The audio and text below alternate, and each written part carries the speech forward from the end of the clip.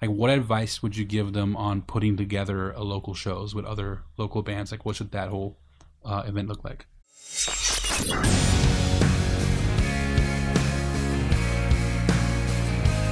Build a very strong lineup. Hopefully you're in the scene, so hopefully you're going out and you're checking out what other bands are drawing. Try to have that crossover crowd, so you're introducing new fans to music.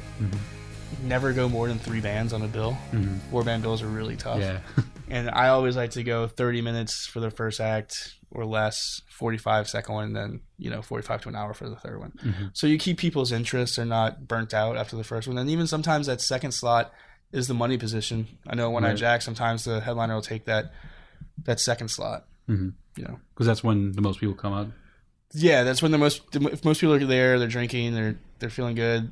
After 2 bands, some of them might start to trickle out.